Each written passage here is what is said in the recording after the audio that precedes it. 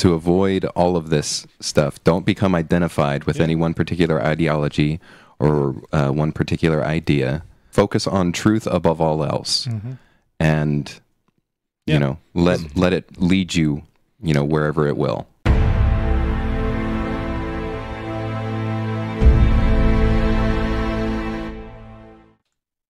Hi, everyone. Welcome back to Mind Matters. Today, joining me in our studio, I have Ilan and Adam. Hi. Hello.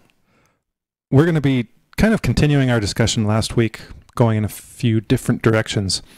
Last week, we talked about pretty much like thought control, brainwashing, and how opinions and beliefs and worldviews can be created without one's conscious involvement, and ideas from other people and institutions can basically be implanted into one's own mind and give that person, that individual, the impression that those are their own thoughts and that they have very good reasons for believing what they believe. And I think we might have even advanced the radical hypothesis that most of people's beliefs, that's what they amount to, is little more than things that they've picked up over the years that they haven't really consciously created or like assimilated on their own using any kind of reason, but that they have come through socialization and media and teachers, family, just the various roots of learning and socialization that are part and parcel of human existence.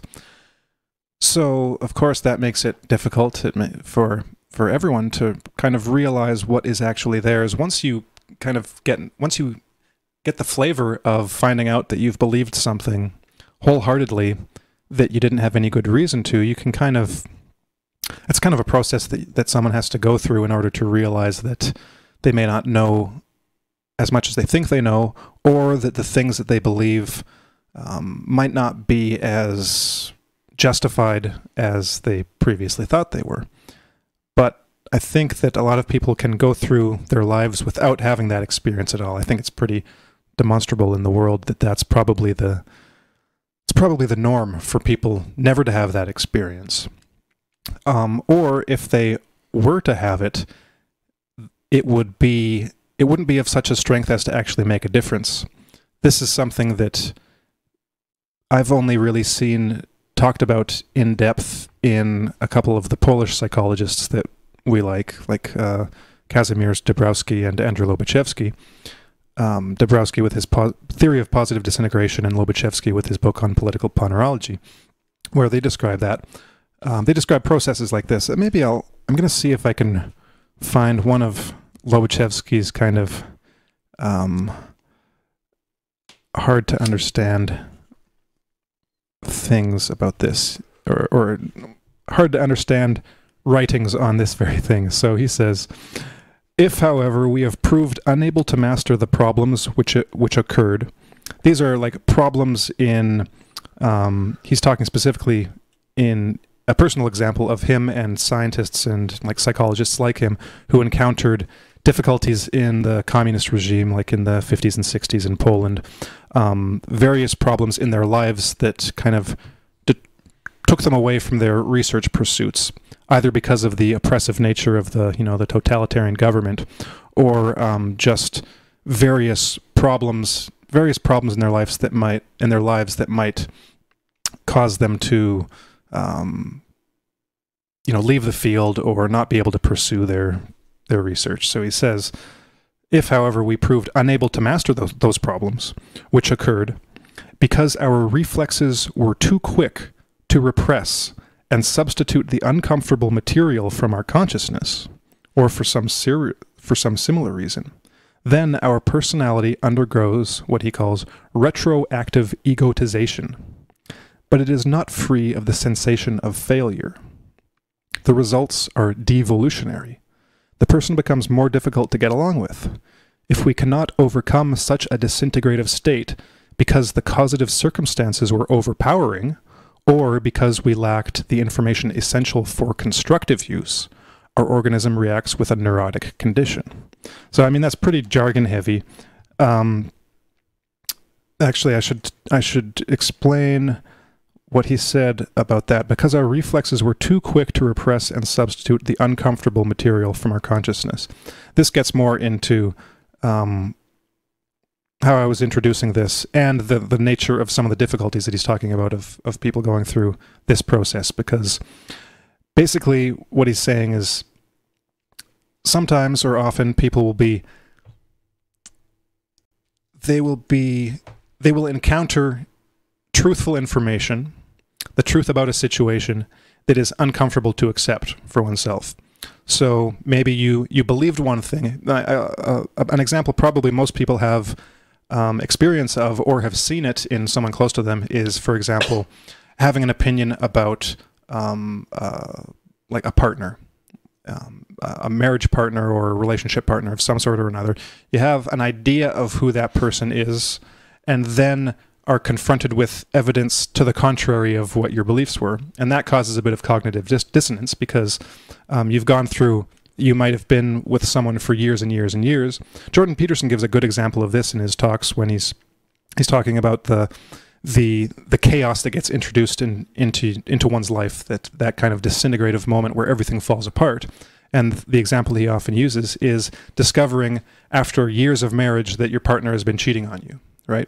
And so all of a sudden your entire life gets turned around. Everything you thought was true is no longer true, and you're kind of thrown out into the void, into chaos where nothing makes sense anymore, because the world made sense previously. Everything was in its proper place, and you understood who that person was and what your relationship was, or what your relationships were to each other, what you were to each other.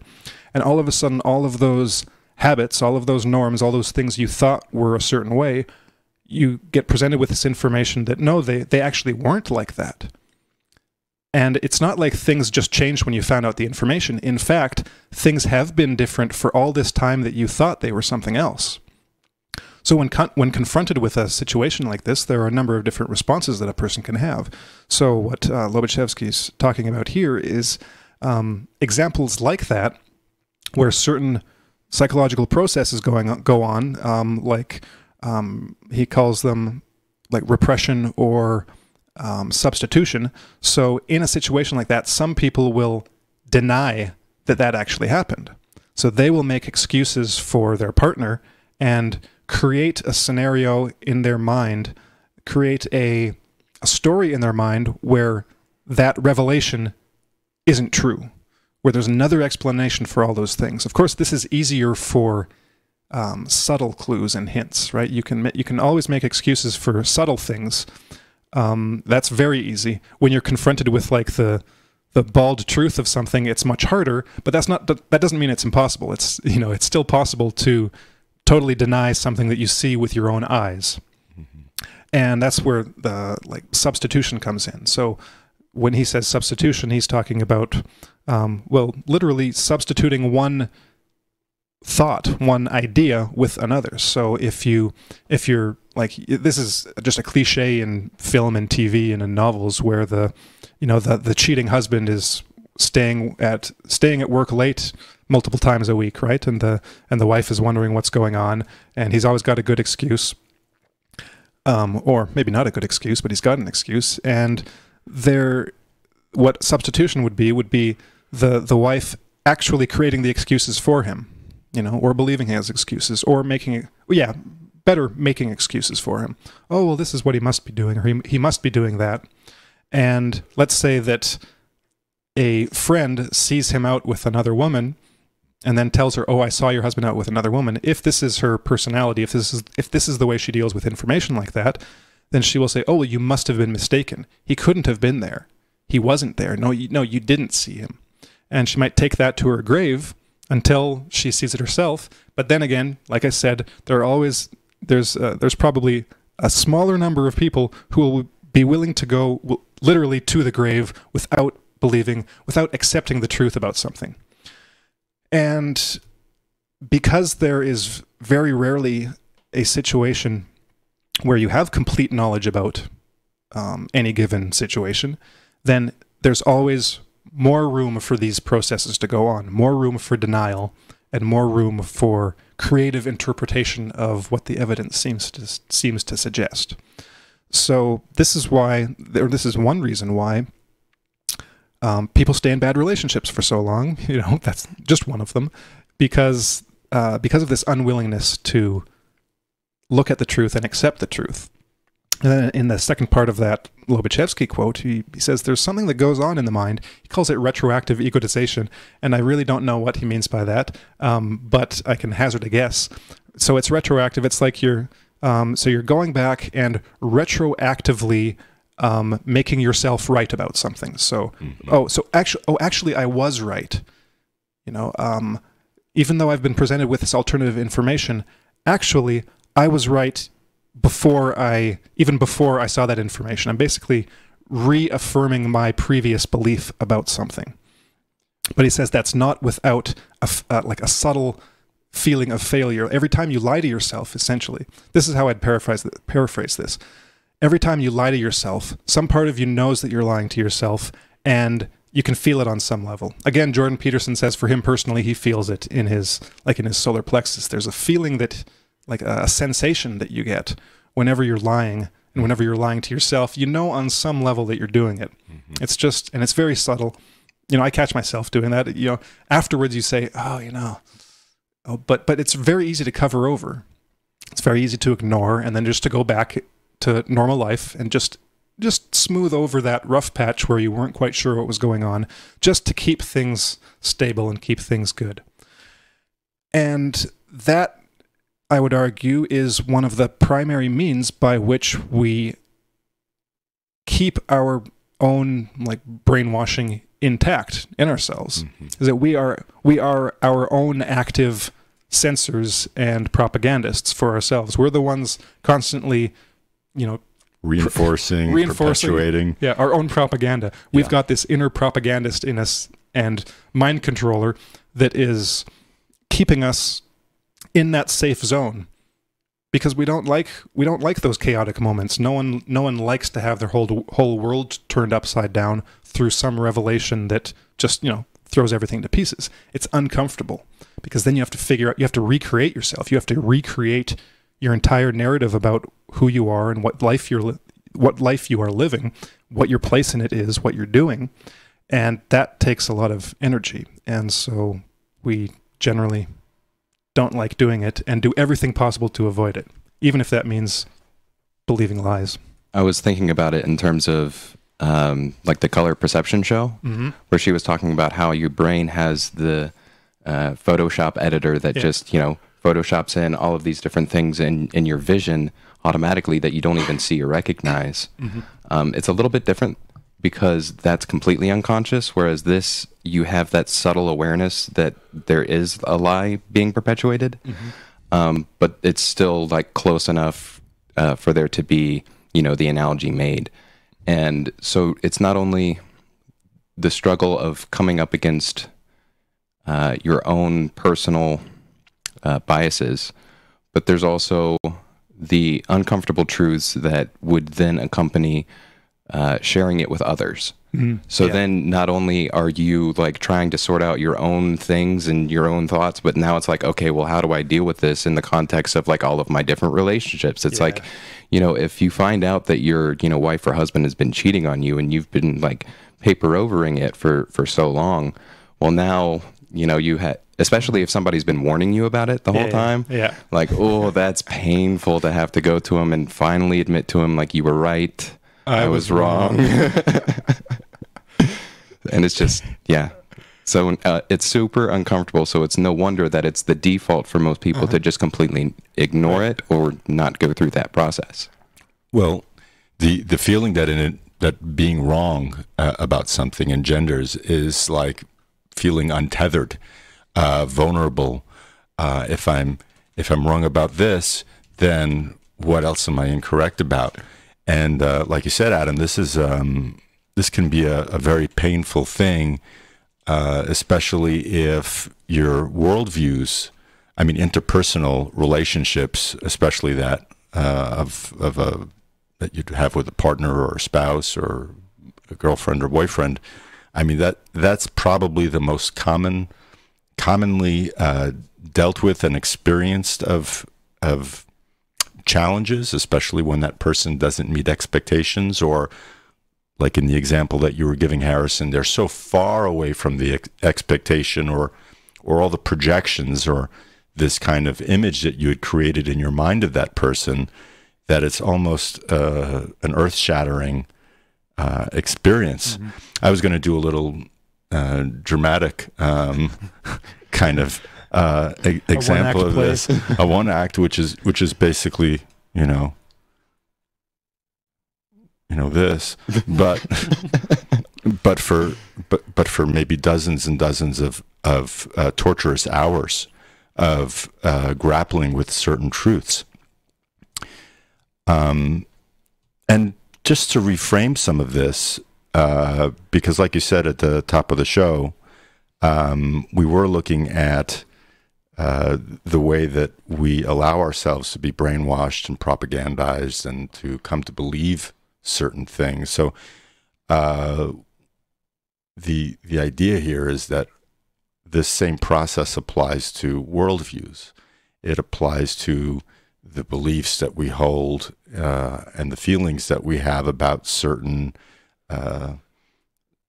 societal issues and political policies and leaders that we have or don't have any faith or trust in. And these same kind of structures that we build up in our minds, these emotional, that are invested with emotion, that are invested with bits of data that may or may not be true, get built up and fortified and reinforced and almost made into this kind of impenetrable fortress. Yes, I was going to say homunculus to suggest something more biological, but yeah, a kind of a block, a fortress in one's thinking that would require something like a disintegration along the lines of Dabrowski's work that is by necessity quite painful, and I think that being aware of ourselves as that process is available to us, of experiencing difficulties and kind of reevaluations and going over the data 100 times in as many different ways as our minds will allow us to the point of exhaustion, up and down, left, right, esoteric, mesoteric, inside and outside, and if anyone's ever been confronted with something that they absolutely believed to be the truth of a situation and was confronted with compelling information to the contrary, it's a process. It's a real process. It takes time. It takes some amount of, for lack of a better word, I think, therapy with oneself or with another, or writing, or just talking it out, because these things can be quite profoundly affecting to how we operate. It can lay us low, but it's also an important process. It also helps build us up from a foundation that's closer to the truth of the matter, whatever it may be. Well, I want to get into some hard examples, like some real life examples. And I think we'll be delving into the two issues that you avoid at Thanksgiving and Christmas, religion and politics. Mm-hmm. I'll start with religion, because when you two were talking, I was something came to mind, and that feeling that we were talking about, that feeling of knowing that you're lying to yourself on some level, it made me think of, well, some individuals I've known over the years in a religious climate, like in a mainstream religious environment. And I'll just state my hypothesis first and then go into it in a bit more detail. I think that that feeling of that awareness of believing a lie or of lying to yourself, I think that a lot of really what's the word? What's the word for a really religious person? Like a Devout. really devout and fervently like religious person, they mistake that feeling for sin.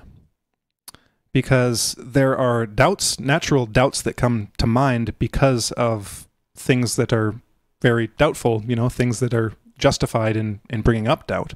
And then there is that, oh, well, that doesn't make sense. That makes me question. But then if I question, that will open up this chaos for me.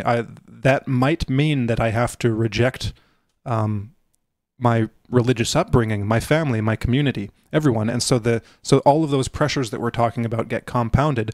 So that feeling is then the thing that has to be stamped out, because that's the thing that's causing problems, causing emotional turbulence in oneself. Is that are those doubts? It's the things that make you wonder. Oh, well, how can that be true? Maybe it's just reading the Bible, for instance, or the any religious book, and you find an inconsistency or a contradiction. And this is kind of like I think it's one of the first steps of people who lose their faith and become atheists, is they see these contradictions and they might just niggle at their mind for a while, and then they might go off and start reading Richard Dawkins or something and or Sam Harris and be like and have a conversion experience to the new religion of atheism. But that's kind of what I see going on, is that there's this implicit, experiential knowledge of this state being uncomfortable. There's the social pressure of the family and the community and the people that you live with and interact with every day, and all of those go to stamp out that feeling of doubt, and that which might be that feeling of doubt, which might be the impetus for a journey of actually questioning things, and either leaving the faith or reinvigorating it in some way. And an example, what am I trying to say? An example of that, I think, I came across this recently because, for years, I've read books by Christians and by atheists and by Christians and atheists, and for the most part, Christians and books written by Christians, kind of to varying degrees, will accept a different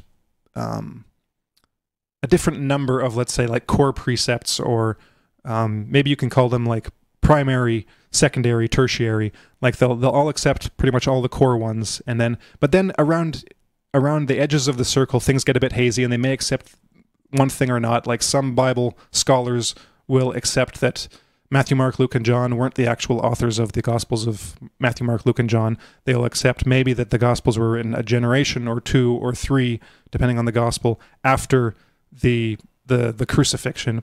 But then you'll get maybe the hardcore believers that they still believe what the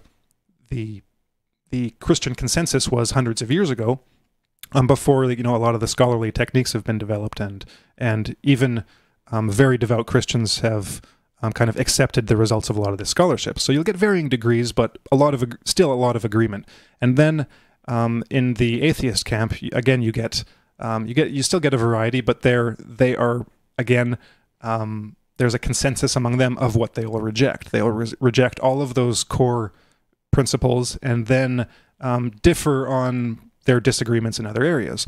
So the specific example of this is the field or the hypothesis of Jesus mythicism, as it's called, as opposed to Jesus historicity. So the debate in the field is basically, was Jesus a real man that actually lived on Earth and did things, and whatever happened led to the creation of stories that we find in the Gospels, and the devotion of letter writers like Paul.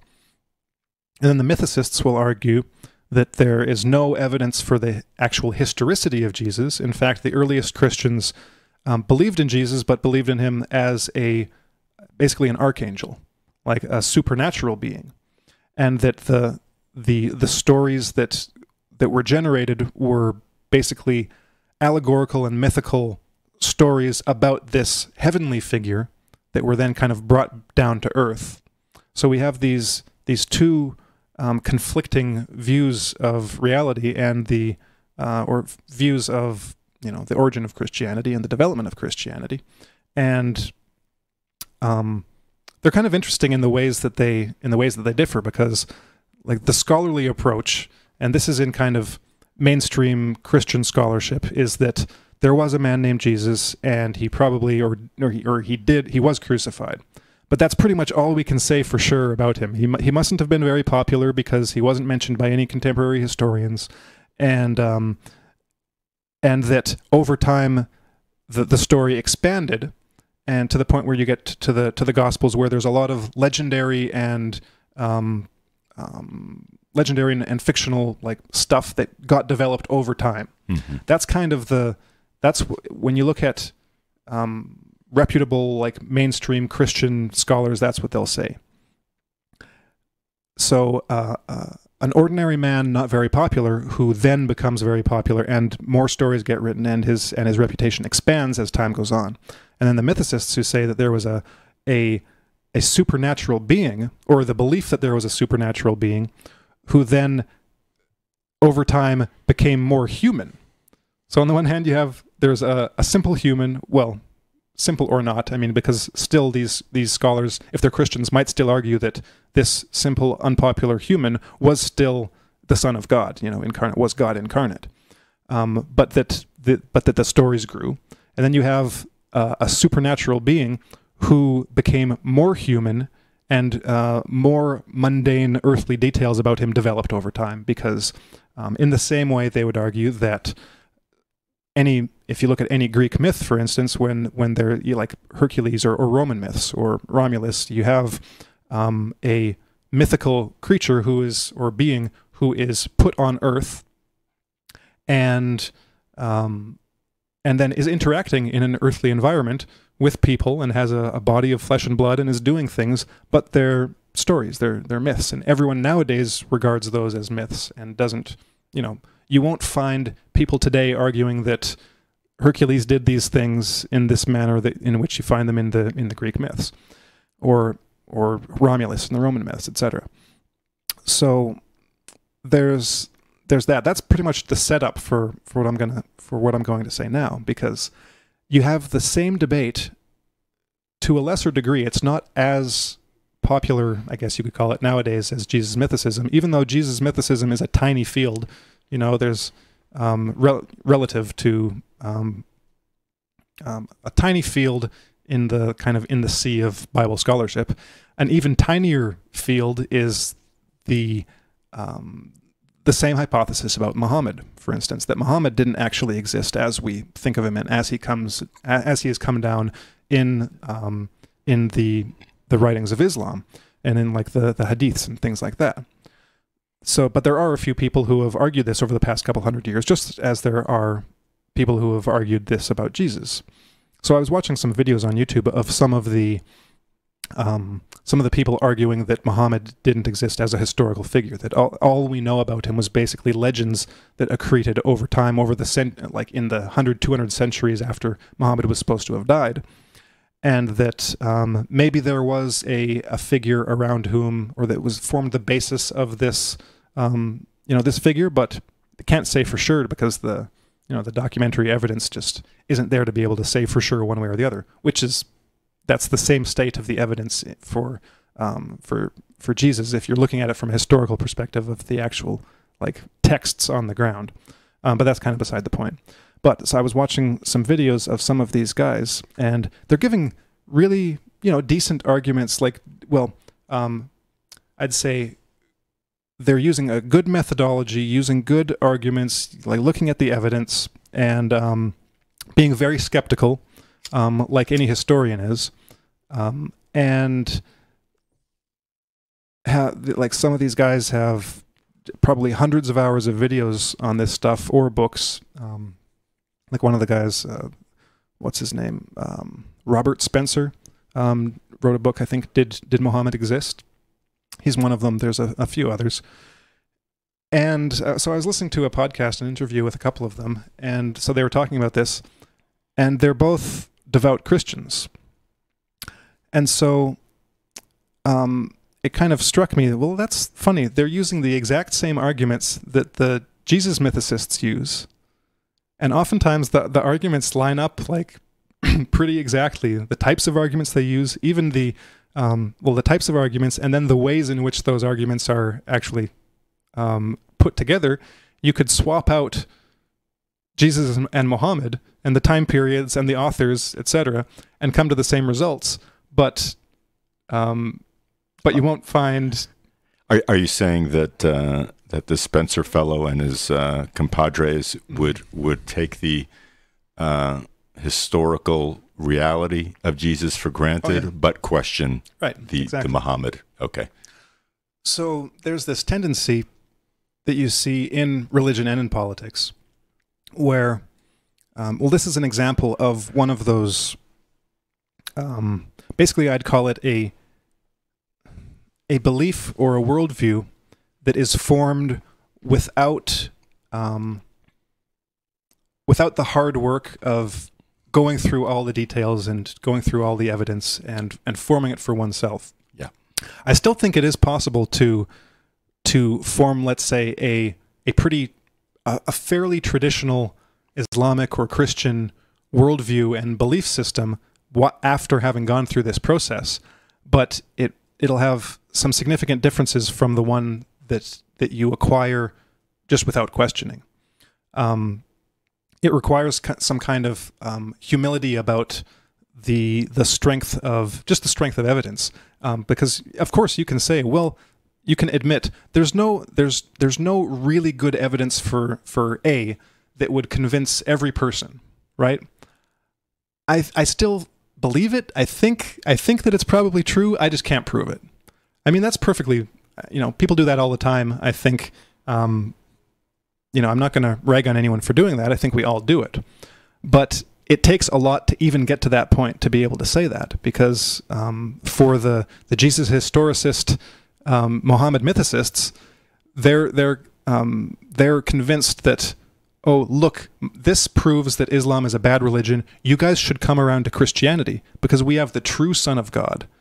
Mm-hmm. And you guys have just this guy that was created out of thin air. Mm-hmm. And then, of course, you could probably, hypothetically, you could have a hardcore Muslim who looks at the Jesus mythicism stuff and says, "You guys, hold on a sec. You're here. You are worshiping this guy that there's no evidence actually existed. We've got the real prophet, the true prophet that gave us the goods." Yeah. Right. And anyone on the outside looking in that doesn't have like a stake in either side, it's one of those moments where you go, I can't really take either of you seriously. Which is, I think, one of these examples. It's kind of probably the biggest example of religion. I mean, religion's this huge topic. You've got, those are two of the Christianity and Islam are two of the biggest religions on the planet. And I guess you have to be an outsider or a person who has come out from the inside to see it from the outside. It's like the friend in the relationship example. The friend that sees what's going on and is trying to warn the person on the inside, well, you're not seeing this. You're not questioning too deeply about this. And the outside person can see the situation with a bit more clarity because they don't have all of the emotional identification, right, and emotional investment in a given pressures. Belief and pressures. Yeah. Mm-hmm. But if that one partner had listened to their friend early on, they could have actually avoided all of the fallout that had happened maybe like years later. Maybe they could have confronted their partner and they could have dealt with the issue and actually created a better relationship as opposed to drifting even further apart by ignoring it and shoving things under the rug. Mm-hmm. Who knows? And I think it could be the same thing with religion, where like I think it's very rare, but I do think it's possible to actually have a reinvigorated faith. Again, like I'm not going to go into detail about what that might look like, but I think it's possible to have something like that with the kind of critical thinking and skepticism that might come from questioning all kinds of things within one's religion. It might just be, okay, well, actually, I can't 100% believe A, B, C, D, and E and F. But I can see how those would fit in. I can come up with a scenario about how those came in and why people have believed them, and why there might be actually something good in there that would contribute to an ethical worldview or something, or might even say something metaphorical or even maybe literal about the nature of the world apart from our just gross physical existence. Like there might be some philosophical, like cosmological, metaphysical things that can be gleaned, but there might be just some things like okay, Jesus did this in this gospel and that in this other gospel. Either he did either one or neither of them. Well, does it really matter? And this is the funny thing, is that all of the Jesus mythicists are, as far as I can tell, are atheists. At least the vast majority. I haven't encountered one who isn't an atheist.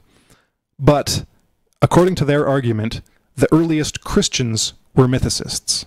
So they're basically arguing that the earliest Christianity didn't believe. It was this full-fledged Christianity that didn't believe that Jesus was actually a human who was born in Palestine and lived 33 years and did whatever. Let me interrupt you, Harrison, because you said quite a lot there. There's and there's so many applications to what you just said. But the one takeaway that I'm getting, and something I was thinking about before the show, was that in addition to this kind of painful process of breaking down and reconstituting one's thoughts and beliefs about a given issue or worldview or person, there's also the spirit of inquiry that can and should be applied in any and all situations as much as possible. And though we'd like to give certain things the benefit of the doubt, certain belief systems, certain people, certain things we think about ourselves, it's this spirit of inquiry, this curiosity, a natural kind of almost playful but real interest and curiosity in what the truth of the matter may really be, I think, that does have the best potential in, as you were saying, reinvigorating an understanding on a particular issue. Not necessarily just like reinvigorating like one's faith in your terms, but also giving you some stability in order to continue on with the process such that you actually can arrive at the truth. And that was kind of my experience going through it, being raised in a very strict fundamentalist family. And then, when I was, pretty young, questioning things, being like, well, this doesn't make any sense and that doesn't make any sense. And there's no way this can be true. Because I didn't realize it at the time, but when I was really young, I was a naturalist and not a supernaturalist, which is kind of conflicting with, a supernatural religion. So it was very difficult to handle those kind of conflicting ideas, and to have the, I guess, personal fortitude or personality, like strength of will or character to be able to push through those questions to arrive at the truth. And that was what kept me going, was that as I started to question things and I started to think more about things, it was just the drive. Like, I don't care what's true so long as it's true. That's what I want, and that's it. And that's how I persevered. And so I think that can be the bedrock on which some better personal structures can be built. Absolutely. So the two conversations that you don't want to have at holiday gatherings, the first we mentioned, religion, and the second, of course, is politics. And something that it's very interesting because I was reflecting back on the George W. Bush administration in the 2000s with the 9/11 and the Iraq War and all hanging chads, the hanging chads, and all of the various ways that he was gutting, the kind of security net and social kind of systems that were helping to support a lot of people. And there was this big kind of strain of conservative and fundy thinking, I think, that was very active in the military and among politicians and among, the administration's support for certain policies in the Middle East. And so this was really, for a good many years, the kind of thing to react to or respond to or feel put off by. And there was one study that came out which suggested that conservatives feel physical pain when they come to some piece of information that it contradicts their belief system. Mm-hmm. And so for quite a while, this was like a belief thought structure about a particular part of the political spectrum and how it manifested and existed in the U.S. and all the kind of undesirable and negative things I had thought about it. And lo and behold, come 6, 7, 8, 9, 10 years later, boy, found Jesus. We're now thrust into a whole other spectrum of political ideology that's got its own set of crazy or at least unhealthy thought structures and beliefs and quirks that are just, again, a dramatic representation of this. Hold on, Adam. Dramatic representation of this. I mean, this is something, as someone who grew up in New York and considered myself, liberal or progressive minded and open to, good things for everybody and various beliefs about certain social issues. It has been something else. But I'll say that the one thing that is remarkable to me is the level of hypocrisy and lack of insight among today's more vociferous left-leaning people who are so blinded to and unwilling to recognize how they're projecting all of the most negative qualities of themselves onto others. And it's so, I mean, maybe because it's now and it's so in your face and covers so much of the news and threatens to burn everything down in so many places, that it's all the more urgent or apparent to me why, the hypocrisy on the left is perhaps even worse in some ways than those things that we were seeing in the 80s among conservatives. But the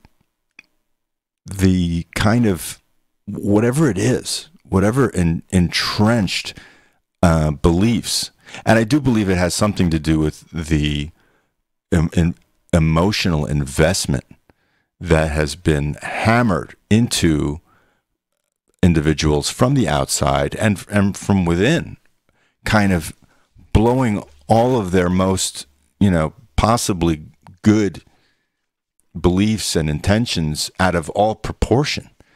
That makes this such a disturbing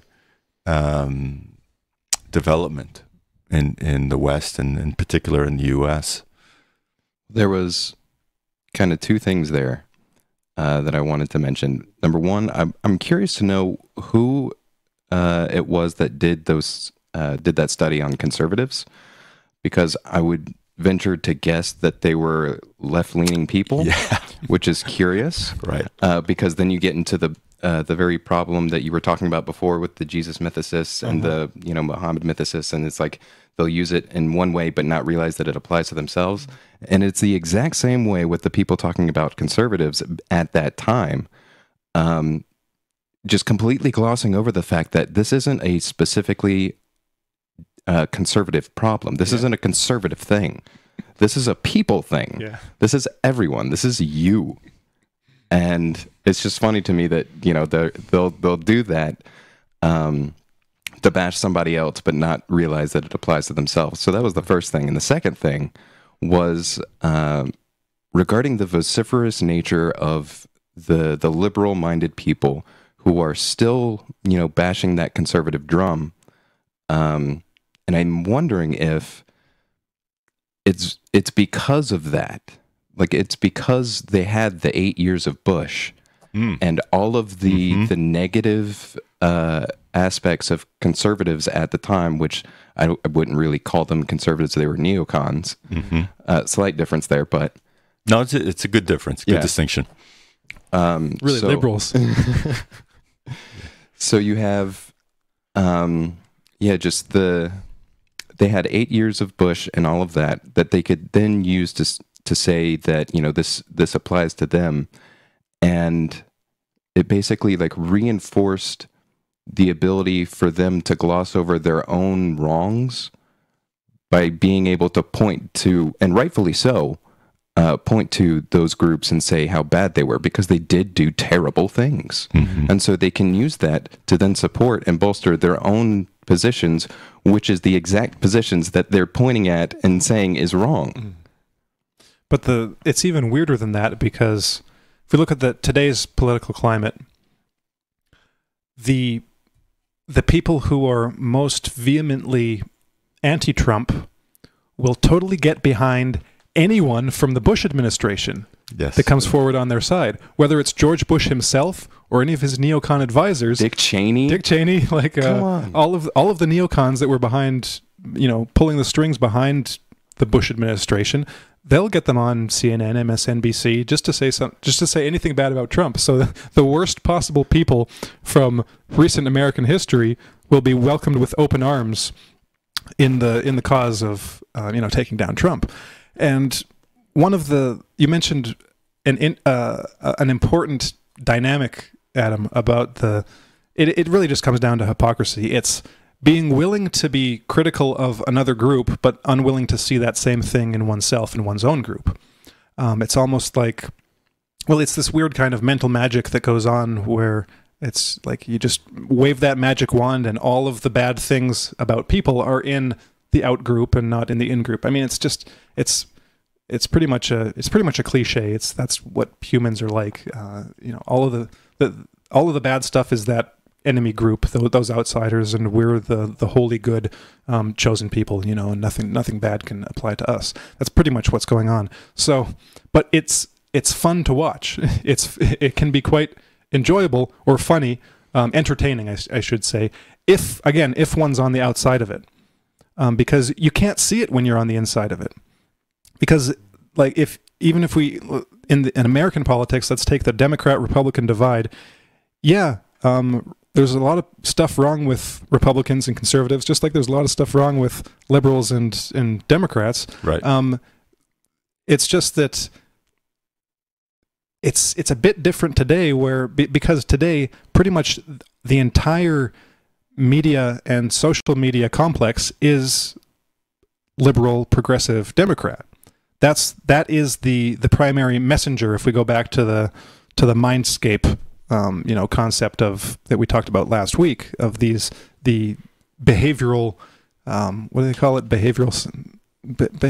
Mind program, essentially, is that the messenger is important. When you control the messenger, then that's basically what you control the not only the mind space but the airspace. You control the mind space through the airspace, through the info space, and therefore what an outside observer is going to see is that message. So it's going to be much more easy. It's going to be much easier to see the hypocrisy and the lies of those, string pullers, those puppet masters, because they're the ones pretty much running the show. because it's very visible. So I'd argue that in recent years, in the last 4 years of the Trump administration, that the people on the right, the conservative element, or the center even, are totally justified in pointing out all of these like evil liberal lies in the liberal controlled media, because it's completely true. It's just that all the Republican stuff just kind of put on the back burner. It actually isn't making as much of an impact, despite what the liberals think, because really the liberals are in control in very important ways of the mind space. Mm-hmm. And of course that would be that's a heretical thing to say among, or from within, or even from the outside. It's a heretical thing to say about the progressive establishment, because it is wrong think. It's not, you're not allowed to think that sort of thing or say that sort of thing about the liberals, about the progressives. Like, you'll get absolutely chewed up and chewed up and spit out on Twitter or anywhere for going up against this giant machine of essentially this new religion of, it's not just liberals or like Democrats. It is, I'd say, if you zoom in on it, it is what Pluckrose and Lindsay in Cynical Theories call like social justice with a capital S, capital J. It is this, essentially this new religion. That's where things are coming from. And then you have if you have this new woke religion, then you've got all of the people like that are tied to it, who may not be true believers in such a way, but they're on the edges. And that would be, I think, a lot of the people in the media, because I think a lot of people actually in the establishment, the actual intelligentsia and the actual like new aristocracy, the woke bishops and cardinals and all that, they're not true believers. They're like, most media personalities are just empty shells. They don't actually really believe what they're saying, or if they do, it's like a surface level thing. They've got this, they live in another world, really. There are several worlds that exist on the planet, and that's just one of them. Like the people on the streets in the protests, like those are the true believers. The media are just kind of, I don't even know the best way to characterize the media, but they're not, they wouldn't get along with the people, the protesters on the streets. They might go for a photo op, but they wouldn't actually interact.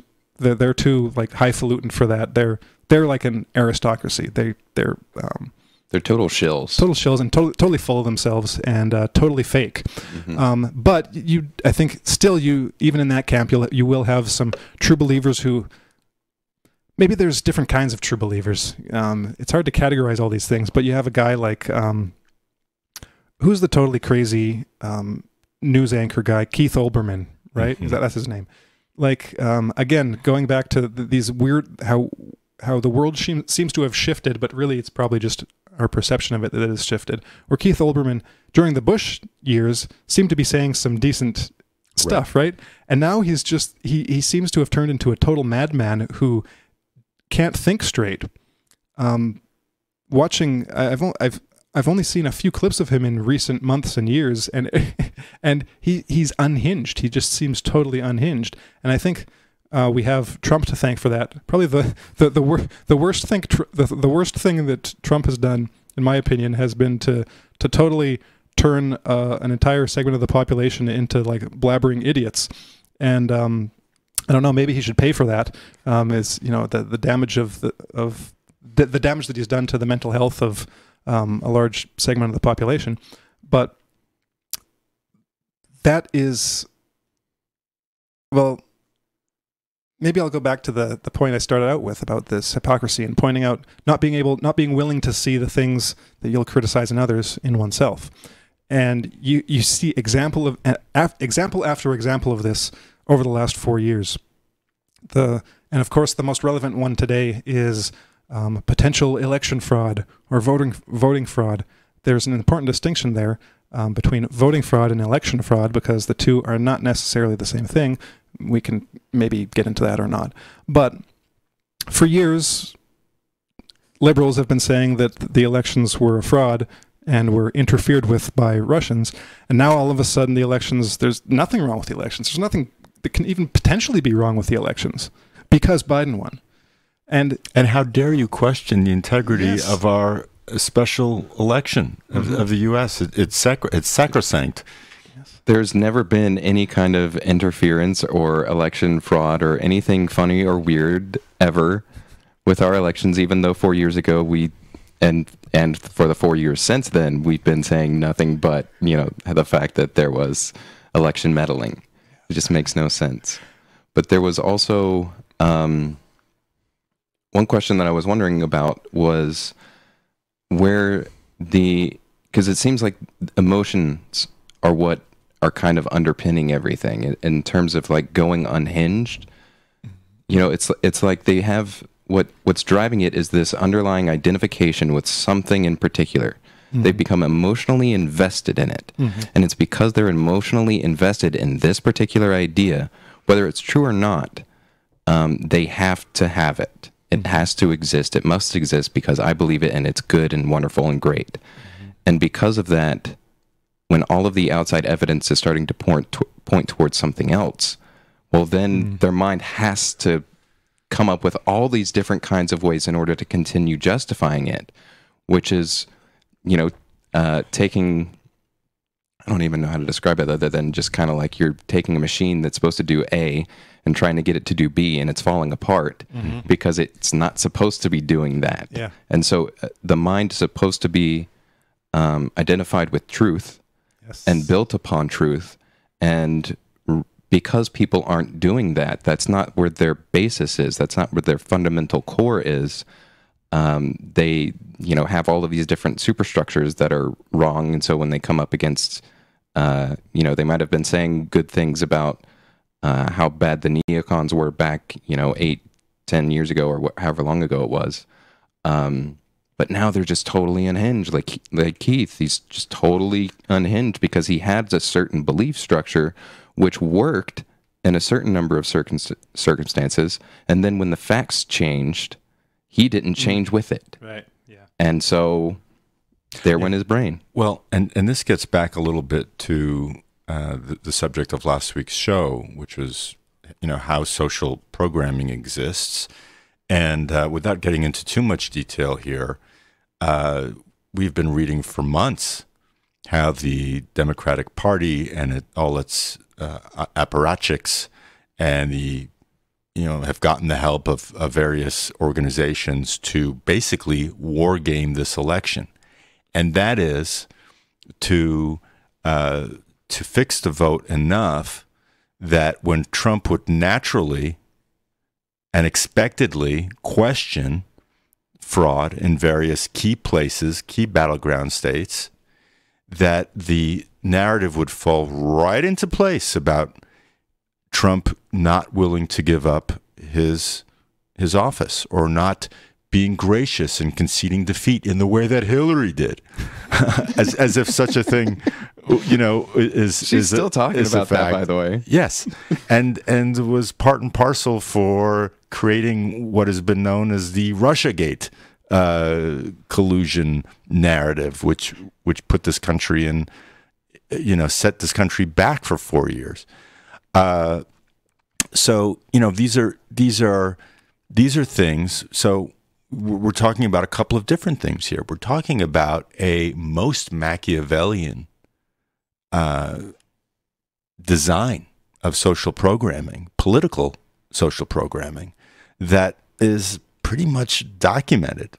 You can dismiss it as a conspiracy theory, but all of the people, all of the color revolutionary experts in the State Department and the various voter technology experts and the people in the Democratic Party who are used to pulling the levers of power have been talking for months with one another, have been sitting around in the boardroom and thinking about how to get Trump out of office. And this is what they came up with.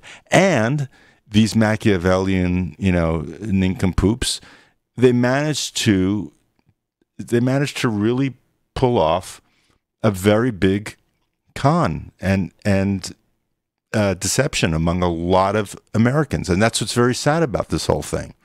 And it's not just that they war gamed it out. Like, that's totally expected. It's the fact that they told us about it beforehand. They told us that, like Biden, he said that if the media says that I won, I'm going to act like I won. And that's exactly what we're seeing. The media, which in previous elections, even when it was contested, never declared a president. And yet now they have. And Biden is saying, well, I'm the president-elect. And you just, like, you can't, like, they're telling you what they're doing before they do it. And it reminds me of something that you shared the other day, or yesterday, Harrison, about the postal worker who got interviewed by, who was it, the FBI or? Well, it was the USPS, and I don't know if it was the FBI or not. It was like the Inspector General of something or other. You know, is there like a department of the post office or something? I don't know. But it was whoever was the, like, you know, the investigative body responsible for things like that within the USPS. Yeah. So they were interrogating him, asking him questions, and he was telling the guy, like, I'm going to be manipulating you, and you know, this is how I'm going to do it, and then I'm going to say some things that are going to make you uncomfortable, and I'm intentionally making you uncomfortable, and it's just this weird psychological, like, manipulation to try and manipulate him, which he came out and said, this is what I'm doing. And it's the exact same thing, I think, that we're seeing with the media stuff, is they're coming out and telling you they're doing this as further means of, like, unhinging you and getting you to not realize what's going on. Yeah. I'm not going to scare you, but I'm going to scare you. and you know what that reminded me of? So right after the Robert Kennedy assassination, there was a witness who was interviewed by a police officer. You saw the woman in the polka dot dress? Yes. Mm-hmm. And if you remember that interview, he was telling her, no, you don't remember it that way. Yeah. That isn't the way it happened. Your memory is, no, that's not the way it happened now. You have to listen to me because you're not remembering things correctly. He wasn't asking her what she actually saw. He knew what she saw. He was messing with her head. Anyway, so it's the exact same thing. Yeah. And it this is the entertaining part of it, is that it manifests in such absurd ways. Like, we stayed up when we were watching the election coverage, like until 3 a.m. or something on election night. And I'm sure everyone, well, maybe not everyone, but I'm sure a lot of people, a lot of viewers would have seen live or read about it afterwards, where there was a sudden jump, Pennsylvania or Michigan, I can't remember, for Biden, 138,000 votes. You know, where Biden's numbers went up 138,000 and Trump's went up 0. And so, you know, watching it was like, okay, that's kind of strange. And so next morning, you know, reading what had happened, there were a lot of tweets. Trump tweeted, "What's going on here?" A bunch of people were being like, "There's something weird about this. Like, that doesn't really happen. You never really, you could never get more than 100,000 votes that come in all for one candidate. Just it doesn't make any sense. One candidate, period. Not just like not Trump. Yeah. But no states representative, no House representatives, no senators, no governors, no nothing. Well, so in this case, well, I'll give a bit of the background. I saw a clip from some coverage by Steven Crowder, who was doing live coverage of the night, and he had texted an acquaintance of his at the Washington Post, and so he said, "Look at this, 138,000 votes to Biden. What does this mean?" And or this looks kind of fishy. And the Washington Post reporter replied back, "Well, that was a Biden county. You know, nothing special to see here. It's to be expected." Trump's tweet gets labeled as potential election misinformation.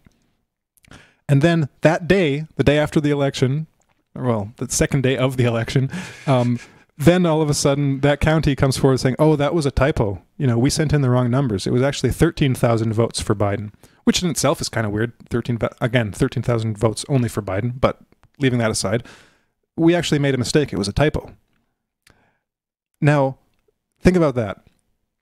They made an obvious error 138,000 votes, and this Washington Post guy, nothing to see. Like, well, I don't see the problem. Right. You know what? That's to be expected. Mm-hmm. And labeling Trump's tweet, oh well, you know, potential vote election misinformation. That it was an acknowledged error. Mm-hmm. How? So all of these people, all of these potential misinformers out there, all of these like disbelievers, actually turned out to be right. And Twitter's labeling their posts misinformation, not just Trump's.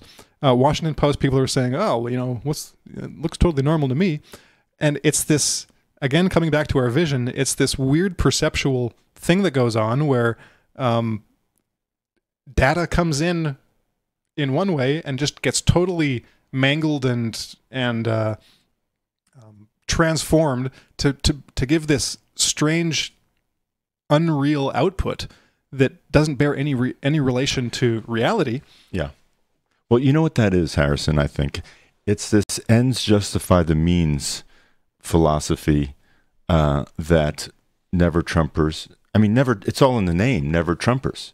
There's this imperative that exists in their minds and in their emotions that is quite willing to, gloss over Russiagate, anything, exactly. Anything that would allow them to say, well, wait a minute. I might not like the guy. I might not like what he said about this or that, or the way he comports himself, or the way he did, this policy or that policy. But let me just give myself a little emotional distance from this whole situation and call a spade here. Let me give myself that. Let me allow myself to see this situation in all of its complexity and in its nuances. And maybe, just maybe, I'll come to some understanding that will connect me to something that's truer than my ends justify the means, imperative to be right or to defeat my enemy at all costs. And that's one of the biggest problems I think that we're seeing right now. It's that it's this it's really pathological. It's a pathological. It's like a kind of it's become this personal mission statement to be right and to project everything that is negative about the world and about people onto this one political figure. And it's remarkable. It's incredible. And it's not just the trying to I can't remember how you said it exactly, but what I was thinking was that it's not just, never Trump.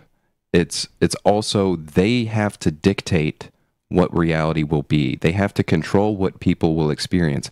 If 75% of Americans want Trump to be their president, who are you to tell those 75% of people no? Who are you? Like, how do you know that is what's best for those people? If that's what they want, then that's what they want. Mm-hmm. But you can't let them have that because you want to control, because you think you know better, because you're right. Mm. And they just can't allow it. And it's the same thing that goes along with masks. There's no choice. There's mandates. You have to. You have no ability to choose whether or not it's good for you because it's a blanket mandate. Everyone has to wear it. Well, what if you have other complicating factors and issues? Like, what if you have anxiety attacks every time you put on a mask? Well, you have to do it anyways because somebody who thinks they know better than you tells you you have to. And that's just so, I don't even know how to describe it other than just how dare you?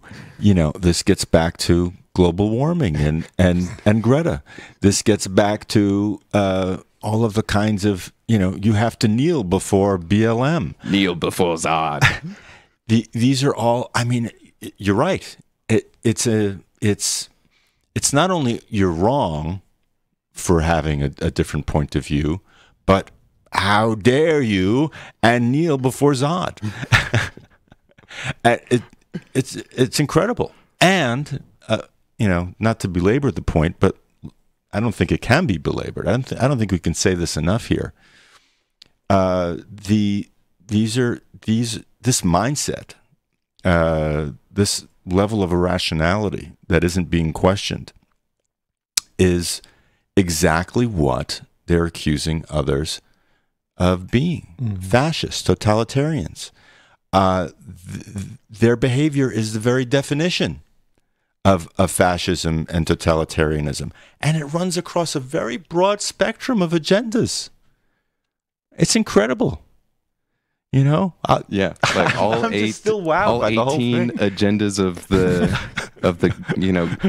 great what is it? The Great great Reset. monolithic conspiracy. What is it? The ruthless and monolithic conspiracy. Yep. Like that whole thing. It's amazing to me how the COVID tyranny just checks all of the boxes for all of the agendas that we've been seeing tried to get pushed through from the globalist elite. That's just all just like, well, COVID's great for this and COVID's great for that. Like it's a panacea for all of their problems that they've been trying to push, and people have said no for this, that, and the other reason. It's like, oh, we've got a perfect way to just shove it down their throats. Yep. Well, maybe to kind of tie everything together, all of these examples, I think we've discussed some of the like psychological things behind these attitudes and just phenomena and why they happen, and they all kind of share at least one feature, and that is this inability to accept. Well, an inability to accept an uncomfortable truth, which is basically, in other words, a fact, an uncomfortable fact. So when a fact is presented to any given mind, that makes it uncomfortable, it will then just be automatically rejected. So we see this in the Jesus mythicists and the Mohammad not historicists. And we see it in Republicans and Democrats and anyone with a large, anyone within a large social grouping of some sort like that. You see this I won't call it mind blindness because that means something else, but this selective blindness to certain facts. So when you point out, for example, to a never Trumper, any kind of contradictory fact that goes against their worldview, there's no acknowledgement of it whatsoever. And even just an oddity or an inconsistency or a hypocrisy, it's like you absolutely cannot see it. When you point out, okay, well, like there's some really like cheap ones, like the kids in cages. It's like, oh well, Obama did that, doesn't matter. Oh well. Obama started all these wars. Oh, well, wars are good now.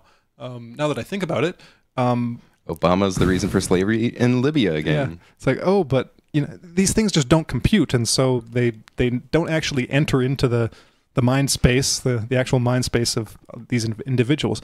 But I'll take that back. I think they do enter the mind space, and that's why we see what we see, and that gets back to your point that you made earlier, Adam, about why we see this kind of like degeneration in a guy like Keith Olbermann, is that there's something that's not computing, right? He's operating a certain type of software in an environment in which that software doesn't apply. He's running the wrong program, essentially, for the reality he's living in. And I'll just read one sentence from Ponerology on the same page as the one I read previously, in a totally different context, but I'll just read this one sentence. He says, after all, invariably, when we analyze negative psychological attitudes, we always discern an affirmation which has been repressed from the field of consciousness. As a consequence, the constant subconscious effort of denying concepts about existing things engenders a zeal to eliminate them in other people. The constant subconscious effort of denying concepts about existing things engenders a zeal to eliminate them in other people. The one application of that would be the more you deny certain realities about yourself, about the facts that go into your worldview, the more you will project that onto others and try to eliminate them in other people. So that's why we see in any revolutionary movement, you see that's why we see the revolutionaries behaving in ways that are as bad or worse than the people that they are revolting against.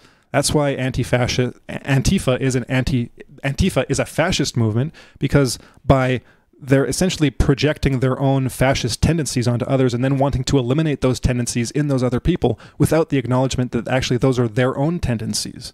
And those tendencies do exist in other people. Like, those tendencies exist in all groups, in all people. Like, no matter what country you live, no matter what segment of geography or demographic, you'll always find evil people in there. But the people most vociferous about eliminating that in other people tend to be those precise types of people. So you have, if you look at any communist revolution, they're fighting against fascism or against imperialism or against some monarchy, and they end up being just like totally bloodthirsty bastards. If you look at any right-wing revolution or right-wing uprising, it's like we're fighting those evil commies. They're gonna they're gonna kill as many of them as possible and brutalize them, and that's just the way things work. And so, I guess we'll just have to close it there. Well, we can also say to avoid all of this stuff, don't become identified with any one particular ideology or one particular idea, but build yourself up on truth. Exactly. Start with focus on truth above all else, and let it lead you, wherever it will. Because if you do that, you'll be able to see the errors in other people, and you'll be able to see the errors in yourself and in your own self-identified in-group. The best way to make the Democrats great again would be to engage in some hard self-criticism and saying, these are the things we've been doing wrong. These are the aspects about ourselves that we really don't like and that we could really improve on. I mean, same thing, of course, Republicans can always do that too. Everyone should always be doing that.